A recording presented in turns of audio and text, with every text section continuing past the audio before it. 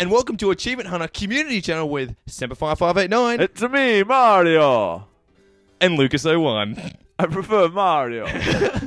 We're doing Super Mario Bros.U, how to beat every mini-boss without getting hurt. Something. Tell me more. Well, you know, a lot of people buy this game and love this game.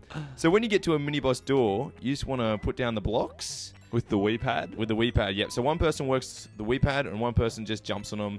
And that builds up the star power, which is found at the top of the Wii pad, right?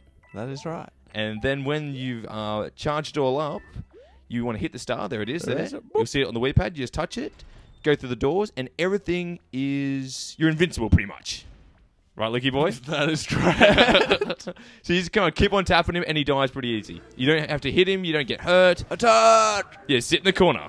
It's like he's like, oh man, gotta get up, gotta try again. He's doing some squats there. Yeah, I'm just like, come get me. I'm available. Oh, so close. I love it how I'm in the penguin suit. I'm like, yeah, penguin suit. You doubted I could have done it in the penguin suit. Yeah, I did actually.